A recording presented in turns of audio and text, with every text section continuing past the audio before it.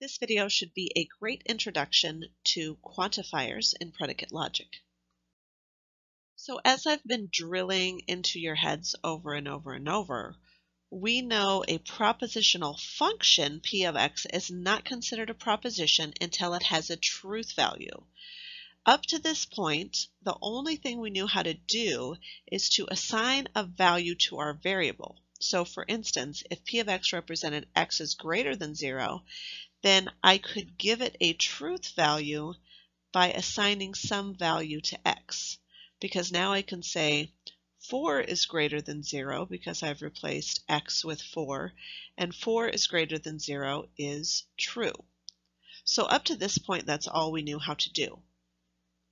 Now we're going to take a propositional function and turn it into a proposition using a quantifier. So we are not going to give the variable a value. We're going to use a quantifier like for all x or there exists some x. So these are the two that are most commonly used, and they're the ones we're going to focus on. But of course there are several more. So the universal quantifier, this is our symbol. It's the upside down A. And the way that we say that is for all. So if I were to write for all x, p of x, that would mean for every x, p of x is true. And we're going to talk about both of these in detail on the following slides. The other is the existential quantifier, and that just means there exists. So it's the backwards E, and we're saying there exists some x. So there exists some x such that p of x is true. So let's look at these in more detail. Let's talk a bit more about the universal quantifier. If we have a statement for all x, p of x, that tells us that the proposition p of x must be true for all values of x in the domain of discourse, or in the universe, or just domain. So domain, domain of discourse, universe, universe of discourse, these are all terms that you might see in your studies dealing with quantifiers. So let's take a look at an example. What we're saying is, if we have for all x, p of x, then in order for us to have a truth value of true, it must be true for every value of x in the domain.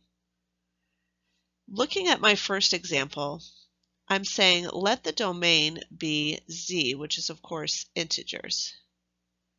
Integers are positive and negative natural numbers, and of course 0. So if it's all integers, to prove this is false, all I have to do is find a counterexample. So let's use -3. -3 is in fact an integer, and -3 is greater than 0 is false. And therefore, for all x, p of x is false because I have found a counterexample. So in order to show something is false, all we have to do is find a counterexample, which is a value that is in the universe or domain, but shows us that the statement, the proposition, is false.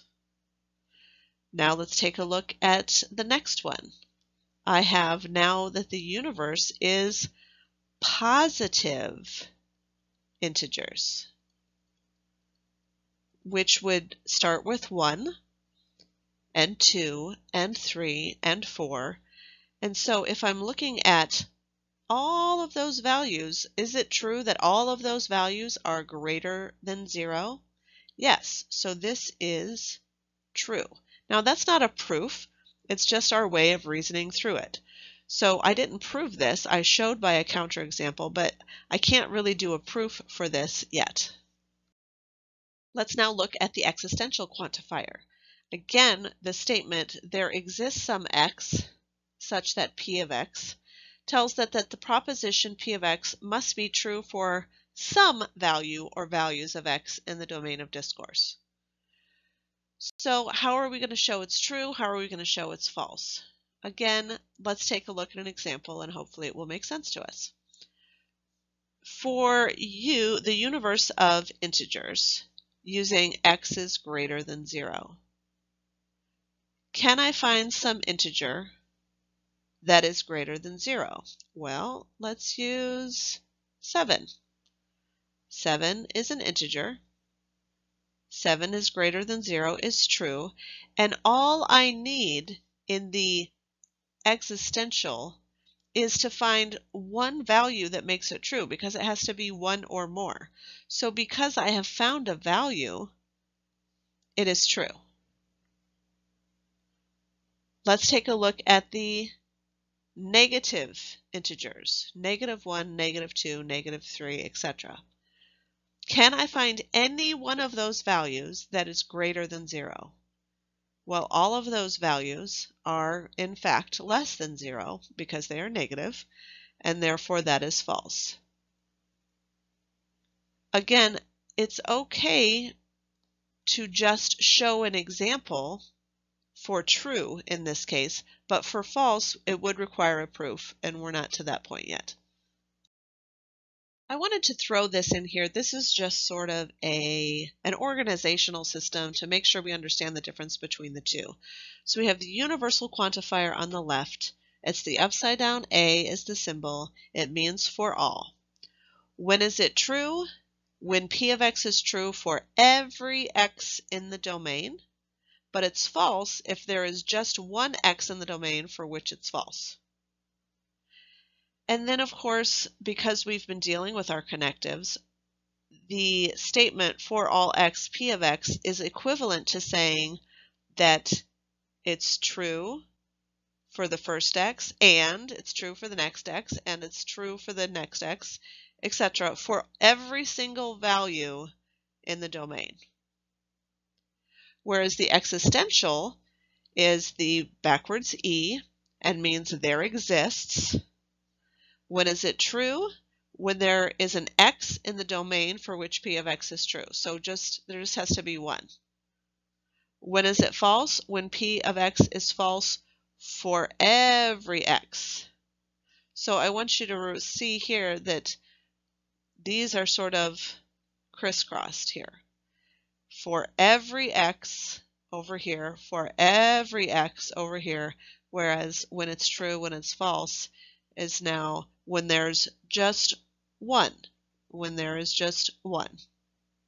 And then, of course, there exists some x such that P of x is true would be it's true for the first value or the second value or the third. And it just has to be true for one of those. And that's what that or means. Whereas and means it must be true for all. Here are a couple practice for us to try just to make sure we understand each of those quantifiers. So let P of x be x squared is greater than 0. And the domain in the first example, I'm looking at the pink example, consists of all integers. So now I need to find the truth values of for all x, P of x, and there exists some x, P of x. So x squared is greater than 0 for the value of all integers. Is it true that all integers, if I square them, are greater than 0? Well, almost. However, 0 is considered an integer, and 0 squared is greater than 0 is a false statement. And because I have found one counterexample, then this entire statement, I'm going to put therefore for all x, P of x is false. There exists some x such that P of x is true. Well, can I find one integer like 1? 1 squared is greater than 0. Sure, that's true. So all I have to do is find 1. Therefore, there exists some x such that P of x is true. All right, now let's take a look at x squared is less than 0. For all x, p of x. So for every single integer, is it true that if I square it, it's less than 0? Well, hopefully that's pretty clear that this is false, because obviously if I take -1 and square it, I get 1 is less than 0, and that's false. And so if I find a counterexample, then the whole statement is false. So therefore, for all x, p of x is false. There exists some x such that p of x is true. So is it possible for me to come up with some x that when I square it, it is less than 0 in the domain of the integers? And again, hopefully we know that that in fact would be false. Now, one way you can go about doing this, and for most of us, we can just look at it and say, okay, well, there's no way to square something and get a negative value if we're dealing with integers. But you can always think about cycling through the values. So I can think about taking -3 and squaring it and finding out what happens, and -2 and squaring it, and -1 and squaring it, and 0 and squaring it, and 1 and 2 and 3. And I can go as far as I need to in each direction to test that to determine the truth value. Here are 2 more that I would like for you to try on your own. So if you would press pause, try all the parts of each question, and when you are ready, press play to see how you did. For the first one, we have let p of x be x plus 1 equals 2x. So what I would do is I would say x plus 1 equals 2x by subtracting x from each side gives me x equals 1.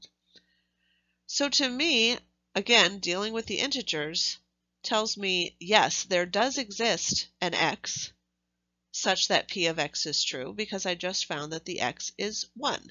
So this guy is true. Is it true for all integers? No, of course it's not. I can't plug in any old integer and have it be equal to 1. I can only plug in 1 and have it be equal to 1. My next one, x squared, is less than 16. Again, if I were to solve this, I would have -4 is less than x is less than 4 in order for that to be true. So does there exist some integer that is between -4 and 4? Yes, so that's true. Like 3. 3 squared is 9. 9 is less than 16 is true. So I have found an example that shows that it's true. For all x's, if the domain is all integers, no, because I can find a counterexample. Let's say 5 squared, not greater than. 5 squared is less than 16, which is of course 25 is less than 16, which is false. So this is false, again, with a counterexample. And I didn't have a counterexample up here, but I could have. 3 plus 1 equals 2 times 3. 4 equals 6 is obviously false. So it's always good to give a counterexample when you're saying false, and true, we're just going to reason through it or explain why. I did want to throw in one more quantifier, just because it's similar to one that we've already learned about, the existential quantifier. If you see that with an exclamation point, it's called the uniqueness quantifier. And instead of saying there exists, it's essentially saying there exists exactly 1, which means there exists a solution and it is unique, which is why it's called the uniqueness quantifier. So give the truth value for there exists a unique x such that p of x is true for each of these propositions.